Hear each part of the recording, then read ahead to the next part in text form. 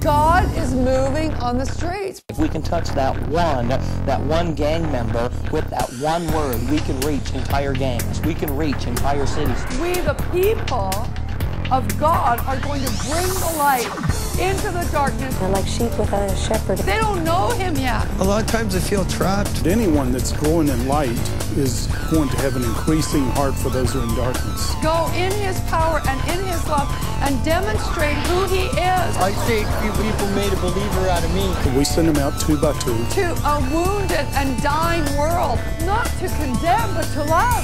Know his love, man. He really loves you. The dead raised, the sick healed, devils cast out in great measure, the poor looked after, and it should be normal Christianity. God's heart burns for the lost, and he wants us to take the prophetic to the streets.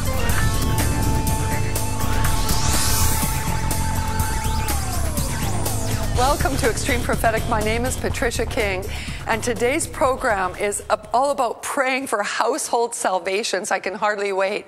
James Gall is our guest, and we're going to go into prayer and believe for you and yours to come into fullness in God.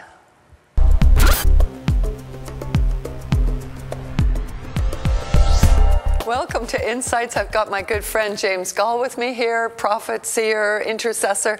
And today, James, we are going to be praying for household salvations. That's right. We're going to go for the whole family. That's right. My faith level is up over the top here. I just love this subject, and I have mega faith for praying in families. Our whole family is saved. When I came to Jesus, I was the only one on my side of the family that was saved, and Ron didn't have anyone on his side. And so anyways, I came to the Lord and just began to pray in the family, because I read a scripture out of the Bible that says, if you believe in Jesus, you'll be saved in your house. Wow. Yeah. Now that's Acts 16, verse 31. Believe in the Lord Jesus, you shall be saved and your whole household. That's right. Everyone thought I'd gone nuts, you know, and I gave my heart to Jesus, but, you know, I just continued to just pray. Yeah. And, you know, it takes a revelation for people to get saved. You know, it's not like a good argument or, you know, you can't convince them intellectually. It takes a revelation. That's right. And my husband, he was not happy at all that I'd become a Christian, because all he knew was, I guess, religion. You know, he knew forms and systems and codes and stuff like that. And so he wasn't impressed at all. And we had a very close relationship. And all of a sudden in that year, because I was a Christian for 11 months before Ron got saved. And so in that year, it was a very difficult time, because he was like, didn't want to have anything to do with Jesus or the Bible or church or anything. And Jesus had become number one on my priority list. I mean, I was all consumed by him. And I was passionate. And now your husband was number two. That's right. And so it was a difficult time for him. But, you know, I just continued to pray, and I prayed on that scripture. You know, Acts 16:31. I thought, Lord, your word says that if I believe on you, they'll be saved, and my house. And there's one in Peter that talks about that the husband shall be sanctified, the unbelieving husband shall be sanctified by the believing wife. Awesome. So I would stand on that, and I say, Lord, I just believe that you're going to do it. Well, one night, I'm asleep beside my husband. He gets up in the middle of the night, wakes up, and sees Jesus at the foot of his bed. That's pretty good. That's good for starters. Yeah. He said, what is this? Jesus, he must be real. Who are you? Patricia, I know, but who are you? Yeah, exactly. And then within that week, I was able to lead Ron to the Lord, and it started at that visitation. Hey, and it stuck too. It stuck. He's serving God to this very day. I mean, that was about 30 years ago. Wow. Yeah, it was wonderful.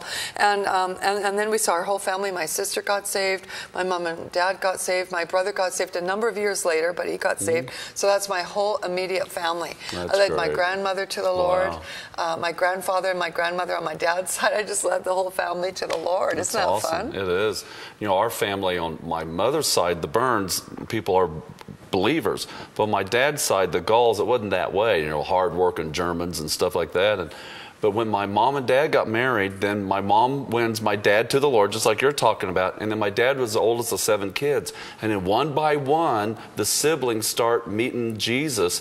And so I just want to encourage you, just like as Patricia's talking about her family, and I'm just sharing some of my Gall heritage side, God can do it in your family too. It's sort of like lining up dominoes, you know, that little game, and you touch the lead one, then they all fall down, and that's what can happen. I have absolute 100% faith that if a believer trusts God's word and prays for their family to get saved, that it is impossible for them not to get saved. Wow. Impossible. Because to do so would be to deny God's word, you know, and he doesn't lie. That's He's great. not a man that he should lie. He's not a son of man that he should repent. And I had... just recently, I was trying to help a friend through a situation because her family member had not confessed Jesus. Yeah. In fact, the exact opposite was a little bit, you know, belligerent even, you know, like when you'd start talking to him about things of God.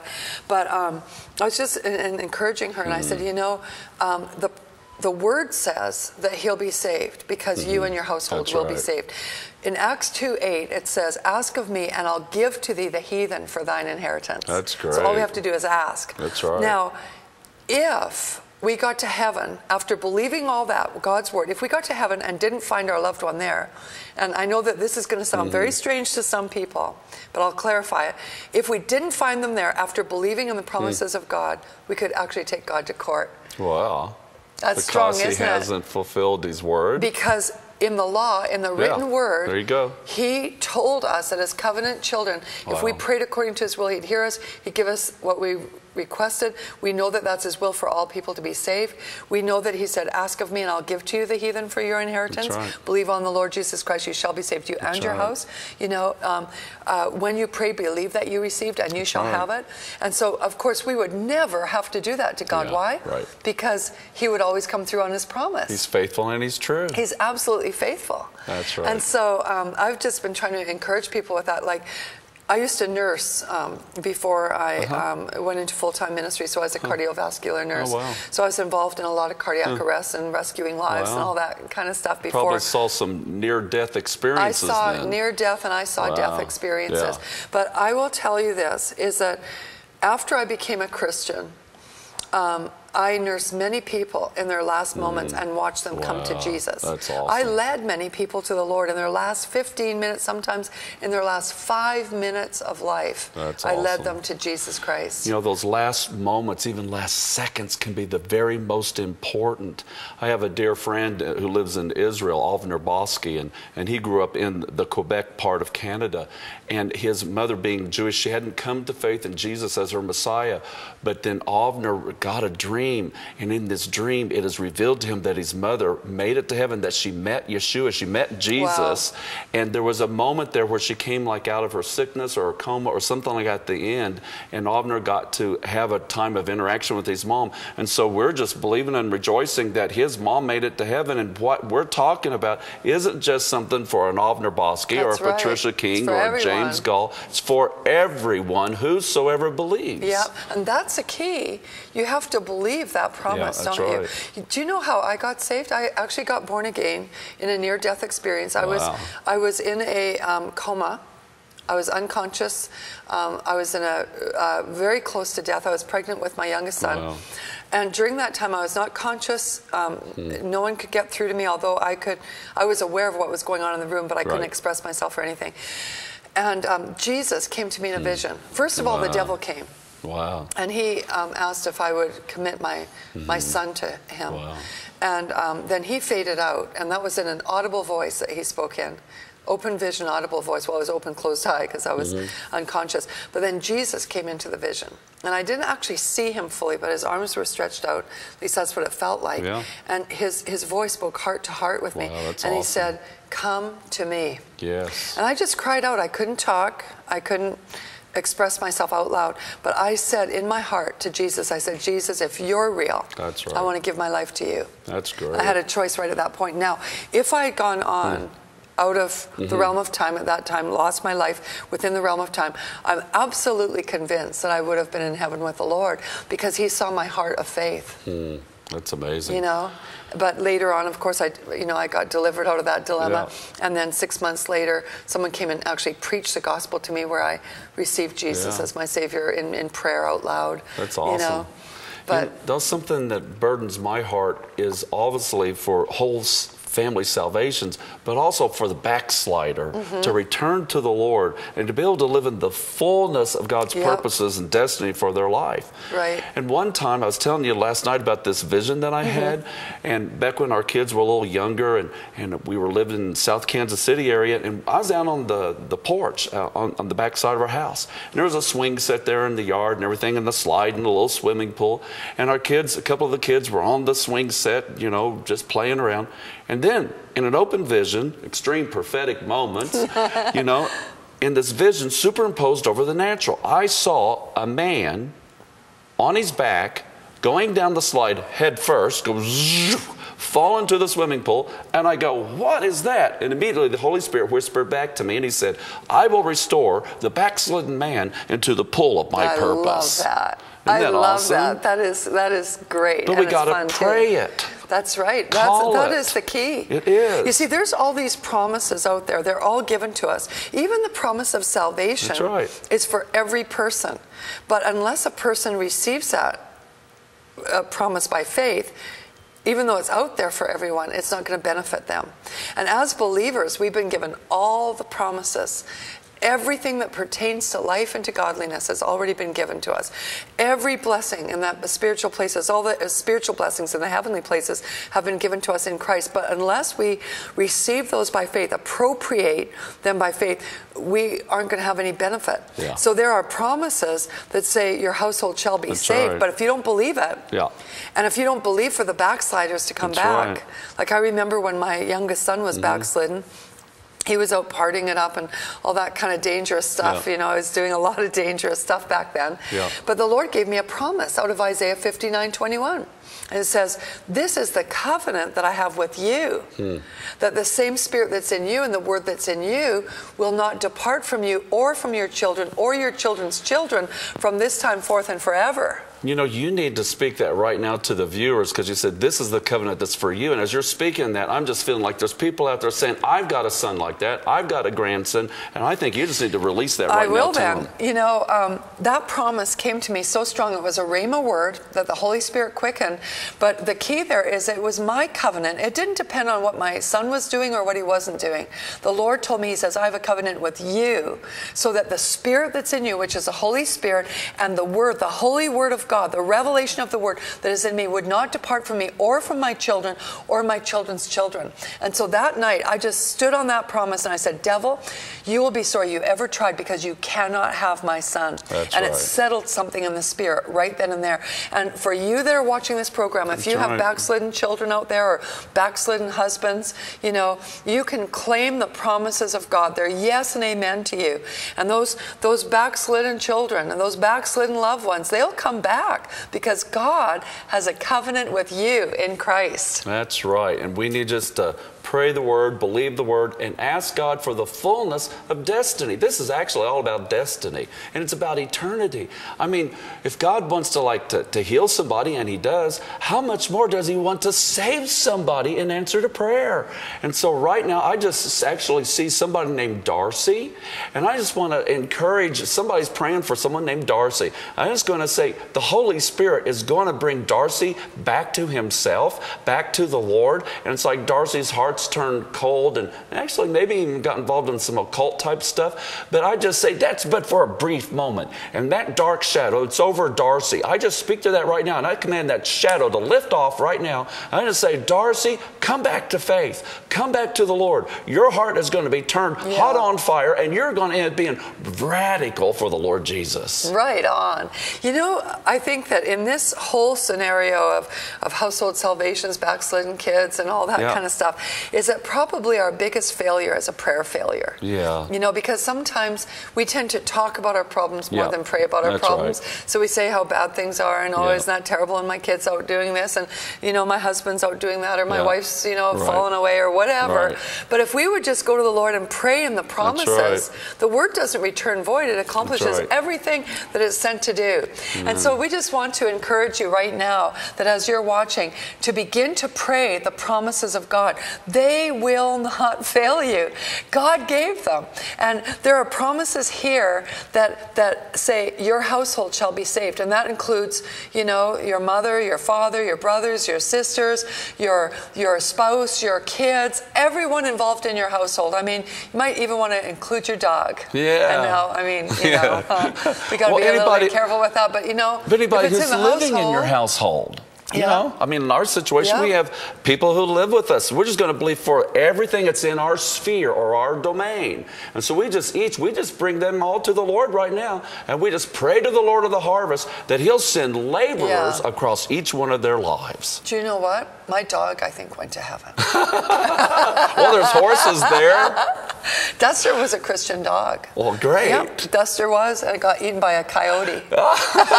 Did he get filled with the Spirit and yapping tongues? Well, you know, when we used to be in prayer meetings, we would put his paw up on people, and, you know, as we were praying for them, very sensitive to the Spirit of God. Awesome. Yeah, so. Cool. That's where my faith is at. That's fun.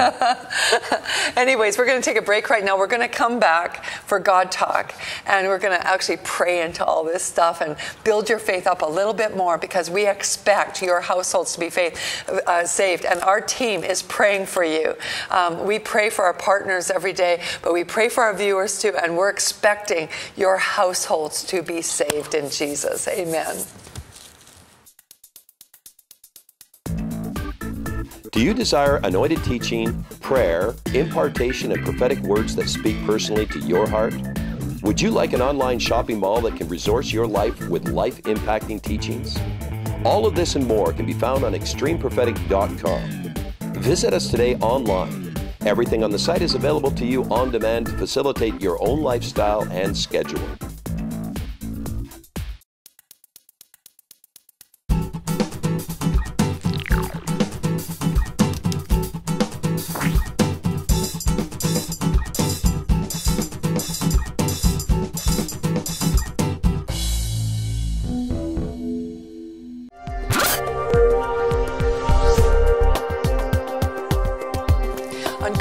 Today, we're going to continue to build your faith, to believe for your whole household to be saved. And we're believing for miracles to be dropped out of heaven into your household so that you can have a life with your family like heaven on earth. Awesome. That's cool. That's great. And you know what? When we're praying for household salvations, we need laborers, right? That's right. Jesus gave us a word about this, and Jesus' words are always answered. They're just, God answers Jesus' prayers. Here's what God told Jesus to pray. He said, "Pray therefore to the Lord of the harvest, that he might send laborers into the field." There you go. And I have this friend named Dick Simmons, and he's an older gentleman now, lives in Washington, D.C., and has this prayer ministry, and used to live in Bellingham, Washington, right on the Canadian border. And one time he took God's word right here. He was ministering on the banks of the river outside New York City, and he was crying out to God in the middle of the night, and he said, "I pray to the Lord of the harvest that he would send laborers into the field." That night, the Holy Spirit fell on a little skinny preacher in the state of Pennsylvania named David Wilkerson. Wow. And he got his call to New York City, which resulted in the founding of Teen Challenge, World Challenge, and then obviously later Times Square Church. Wow. Your prayers can release laborers into the field, and that'll make an enormous difference. And that's one of the key ways of praying your family into God's family, is to call forth for laborers to be released. Right, pray for them. Pray for them in the workplace. Pray for them in the school. Yeah. Pray for them wherever they are. Pray for them at the gas station. That God would release laborers across people's lives. That is such a key thing, because sometimes they won't listen to us anymore. That's right. You know, yeah. I remember nursing this one man. He was dying of cancer and in tremendous pain. Yeah.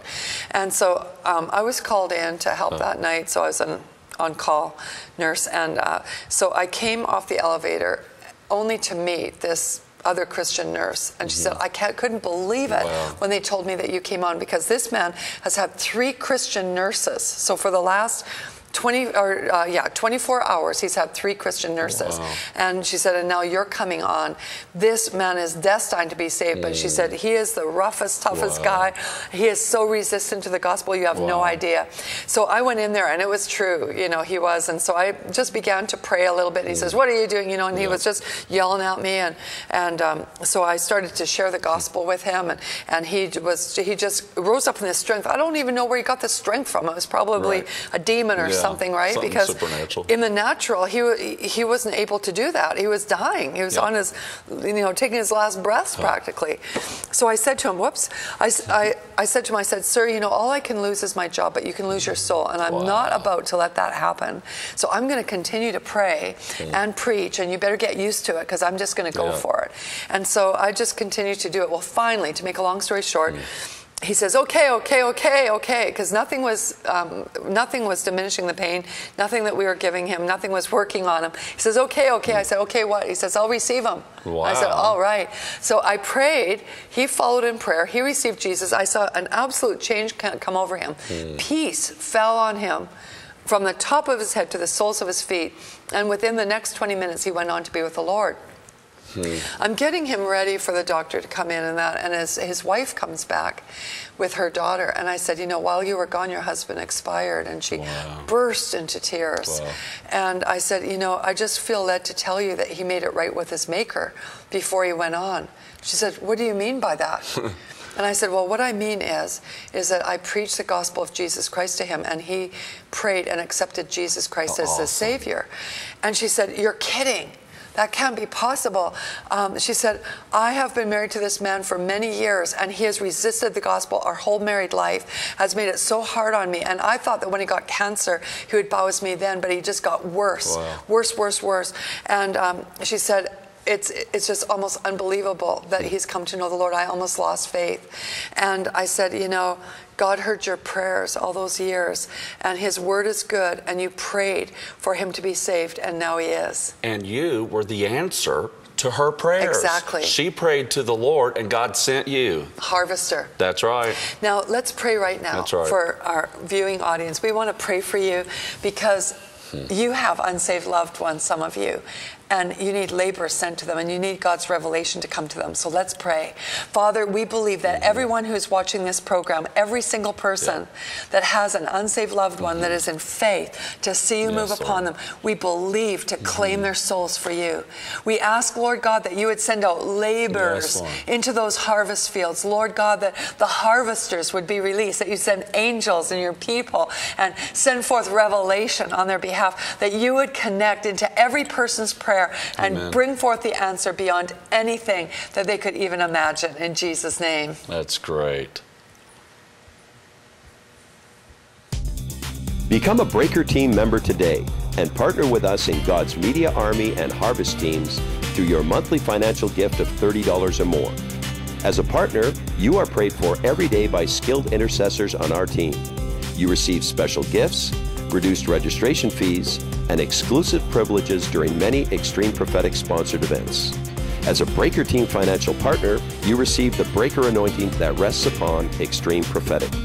Partner with us today and join the Extreme Prophetic family.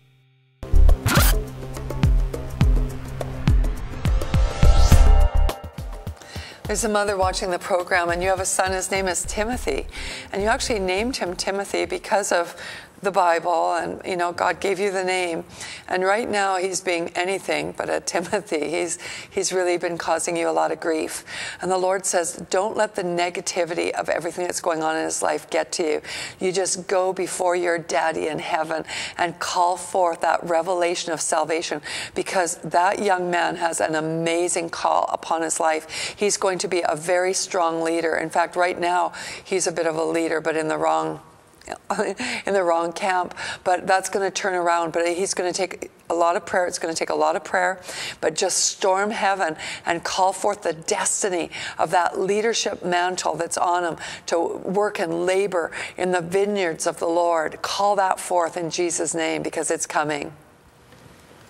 There's a couple, and the wife, I believe, is watching the show right now. And your husband, you could be around 37 years old, and he's backslidden. And here's the problem. he's a modern day Jonah. He's got a call of God on his life, and he's just flat out running because he's afraid. And he even comes from some kind of a pastoral family in his background, and he saw some things that happened in his own father and mom, and he doesn't want that to get repeated. And so he's just kind of hung everything up and just said, hey, just forget it. I mean, if it doesn't work, I'm just going to like go dive into all the stuff, okay? But I just want to say to this dear wife, okay, continue to believe the Lord. Continue just to love this man. I tell you, you can love the darkness out of this man. And God's call is upon him. And don't forget this. Remind God of his word. And I just send a word out right now to the backslidden husbands. And I say, come on home. I say, there's room in the Father's house for you. Come on back. You don't have to be tough. You can be tender. Come on back. There's room in the Father's heart for you. I'm seeing a vision right now of spilt milk all over the floor, and I'm getting this phrase that says, you can't cry over spilt milk. There's someone watching the program that you made some mistakes in the past, and as a result, it affected some family members, and you're really feeling remorse over that, but you can't cry over spilt milk. Our God is a redeeming God, and he can redeem our worst mistakes and turn them around for something really good. It can all be bought back unto goodness. And so don't live in the past. Don't live in the mistake. Get the blood of Jesus to cover that and move on, but move on in faith, not remorse. You know, God can turn tragedy into triumph. And I just feel that there's people out there who actually are watching this, and you're kind of like what's called displaced people, sort of like in the United States in recent months where there was the Hurricane Katrina and Hurricane Rita, and all the people were displaced, or the tsunami that happened in Southeast Asia. Well, I just want to say just right now, triumph is going to come out of tragedy. And right now, we're just going to believe the Lord as you're praying for those people in those displaced situations. We just speak destiny over their lives. We just call them home, and we speak angelic visitations are coming. You just name their names right now. Name their names. You got some family members. It might be in Sri Lanka. It might be in India. It might be wherever. But just name their names before the name of God. I tell you, angels are being released on their way. There's going to be angelic encounters. There's going to be dreams, visions, supernatural encounters are coming. Your family members and these displaced people's ways. I see an African-American family right now, and I just tell you, that's going to be household salvation. We're talking about this for you and your whole house. I just speak forth a word of faith right now. I just say your whole family is coming to the Lord, and all of their names are going to be written in the Lamb's Book of Life. Thanks so much for joining us on today's program. It's been wonderful to have you. If you've been watching the program and enjoying it, why don't you pray about becoming a Breaker Team partner? You can get more information on that online. But I have a special destiny word for each and every one of you right now, and it's this. God loves you with an everlasting love. He really does. Don't you ever doubt that. And that promise is for you and your household. So join us next time, and maybe we'll meet you online this week at extremeprophetic.com. Your prayers can get poured out on somebody else's head too, and you can ruin somebody else's life for Jesus' sake, that they too could never ever be a successful sinner. This, though, is a real, amazing subject. Eternity depends, in part, on your prayers, and you can impact people's lives, just like this picture of this gal praying for this man. I tell you, call out to God, because whosoever calls upon the name of the Lord shall be saved.